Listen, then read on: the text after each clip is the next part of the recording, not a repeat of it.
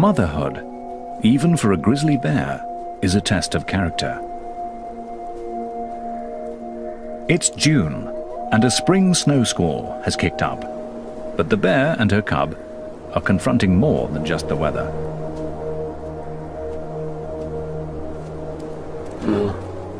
Wolves from the Druid pack have caught them out in the open.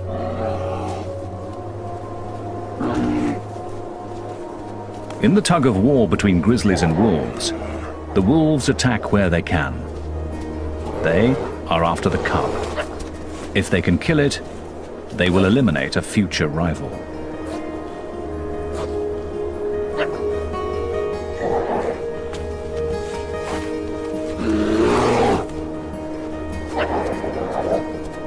She's not a big bear, but she stands her ground.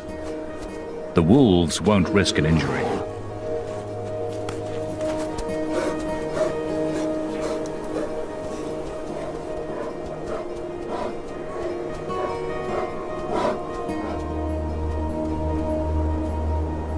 Suddenly, it's over. The wolves make a decision, and the bears are free to go.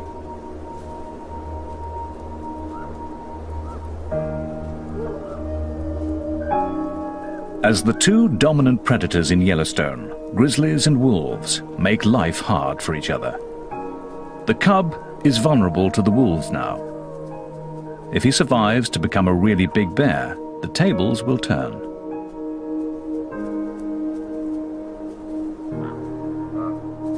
But he'll be a cub for a long time yet, and growing up is a full-time job.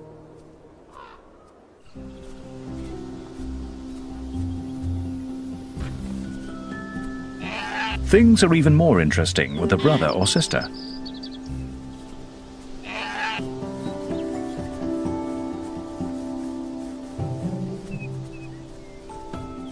Cubs can turn anything into a toy.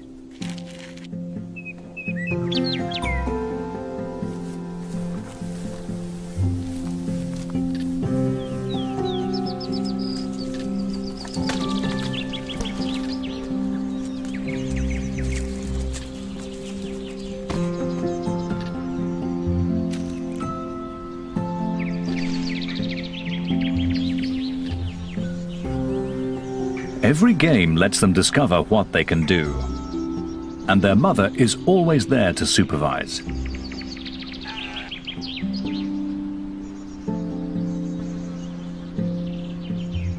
For grizzlies, these are the days of family life. They'll spend 2.5 years under the constant care of their mother. Then the cubs will be big enough to go their separate ways and travel through Yellowstone alone. Until then, she is everything they need.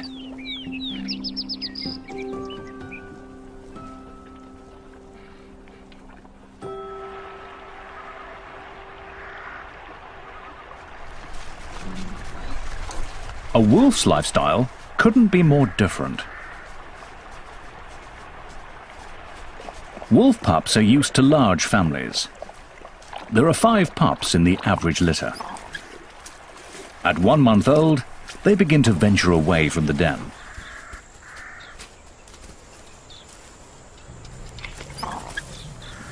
Their mother is the alpha female, the white wolf with the research collar. But they have other guardians too. Older brothers and sisters, aunts and uncles. A member of the family is always in attendance. When the pups grow up, many will disperse to other packs, looking for a place to belong. Wolves will always be drawn to each other's company.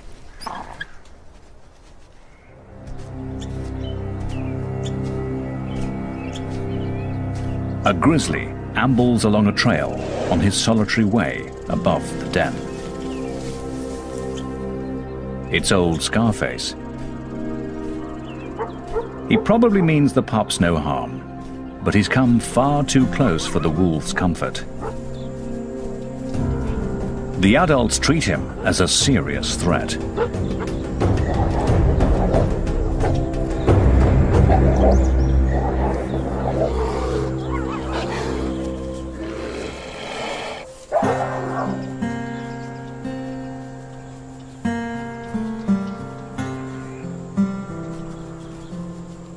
It's the pups' first encounter with a bear, and their elders have shown them something. Together, they can challenge a grizzly and defeat it. As for Scarface, he hasn't lived this long without knowing how to avoid real conflict.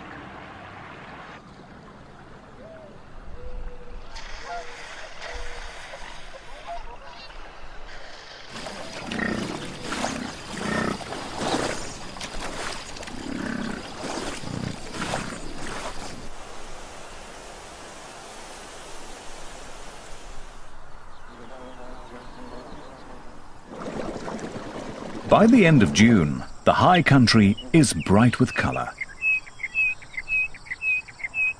Summer residents are settling in. They're claiming territories, building homes, finding partners.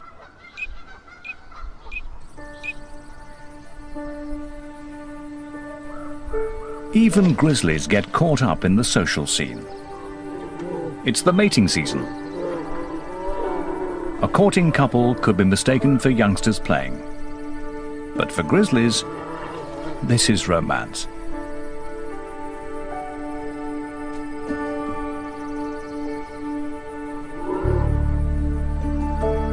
Once she has accepted him, they will wrestle and play and mate many times, staying together for 10 days or so.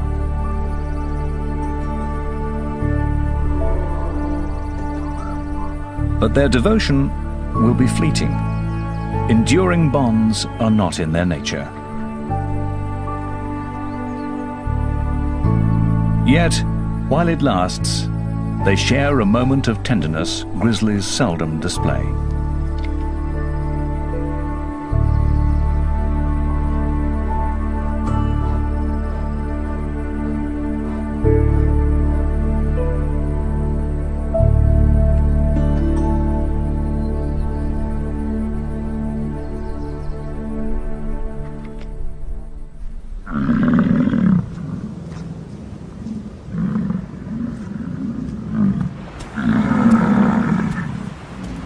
While the mating season brings solitary grizzlies together, it sends the companionable bison into an uproar.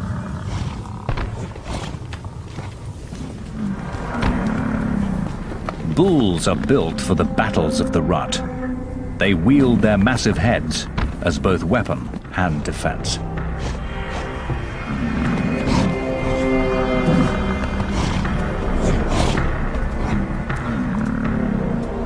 They must protect their own bodies as they twist and turn, pressing for an advantage.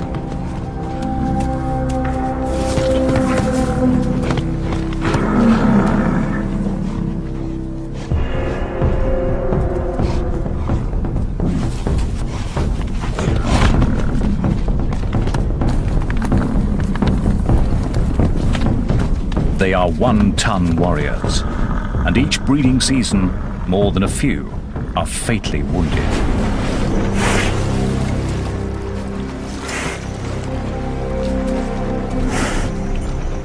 This young bull must have taken on more than his match and has suffered a head injury.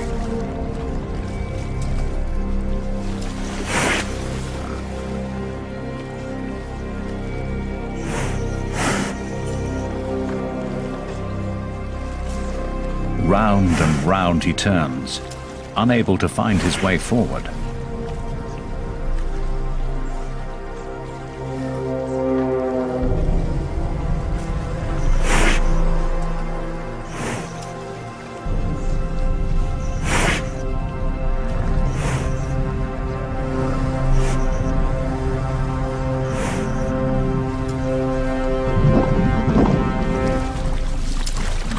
Then, remarkably, he makes it to solid ground.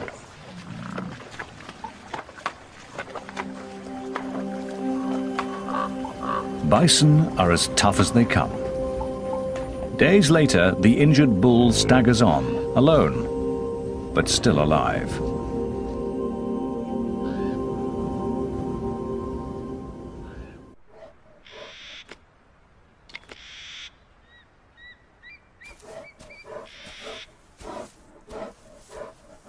For the grizzlies, this year's battle for Yellowstone is coming to a close.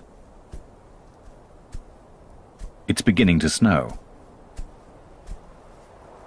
One by one, the bears retreat to their dens.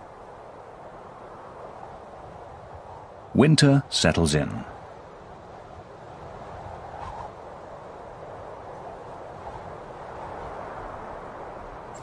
The snow brings elk down from the high country to wintering grounds in the valleys.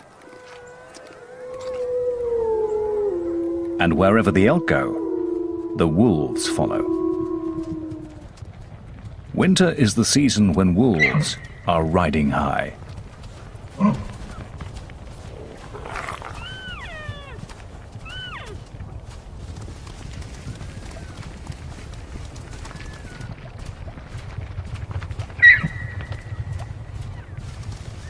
Severe conditions always work in their favor, wearing down their prey.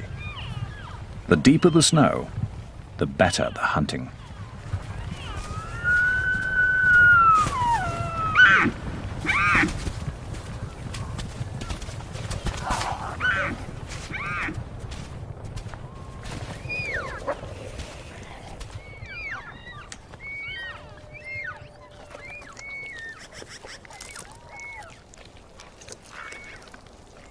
No bears will contest the carcass, but many other scavengers gather at the feast.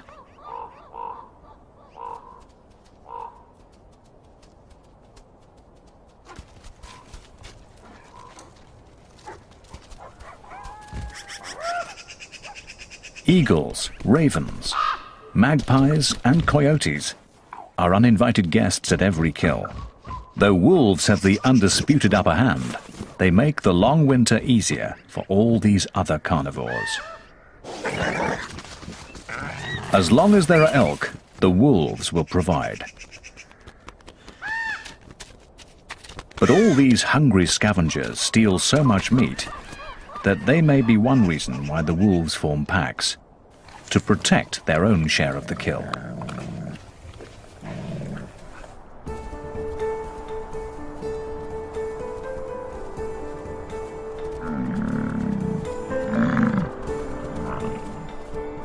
Come February, wolves go visiting, pack to pack.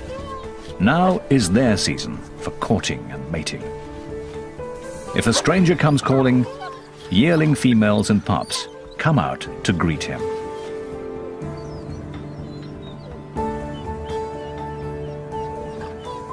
He'll please them all if he can, but what he's really after is a willing partner and a private rendezvous. Yet even the most intimate moment often requires the pack's approval.